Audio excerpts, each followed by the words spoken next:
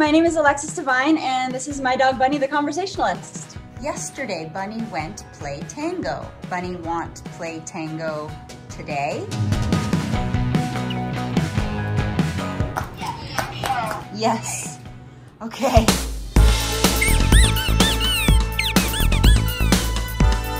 She's a 1.5-year-old Sheepadoodle.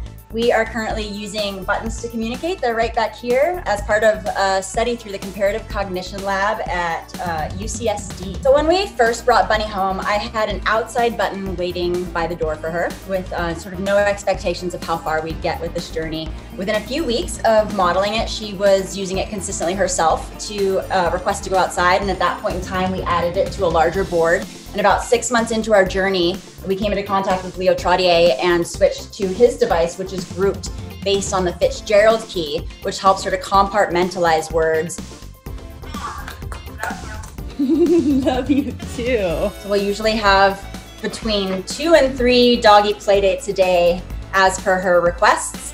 She also really likes the walk button for obvious reasons. So one of my favorite parts about working with Bunny is just building the trust that we have. And building trust takes a really long time. You have to go through some challenging moments in order to learn about the other person or the other animal that they deserve your trust. Mad. Why are you mad?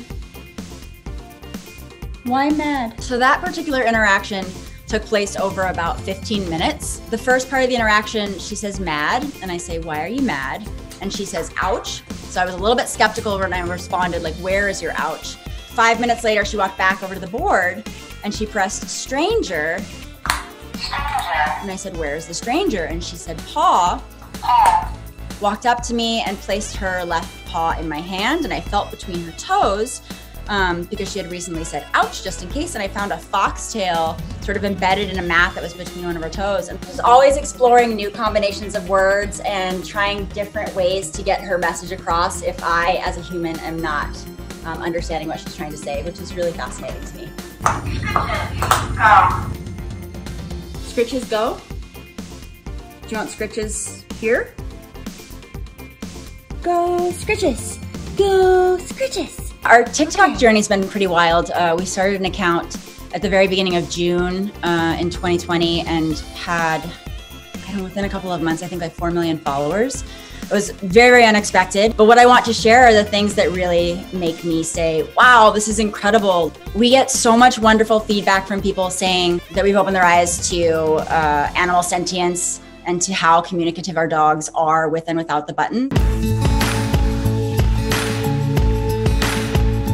I feel extraordinarily close with Bunny, closer and closer every day. The more I learn about her, the more challenges we face and then overcome together, the stronger our relationship becomes. Thank you. I love you, thank you. If we were able to teach dogs how to communicate when and where they were in pain, that could be revolutionary. I think it has the potential to just really, really, really deepen relationships.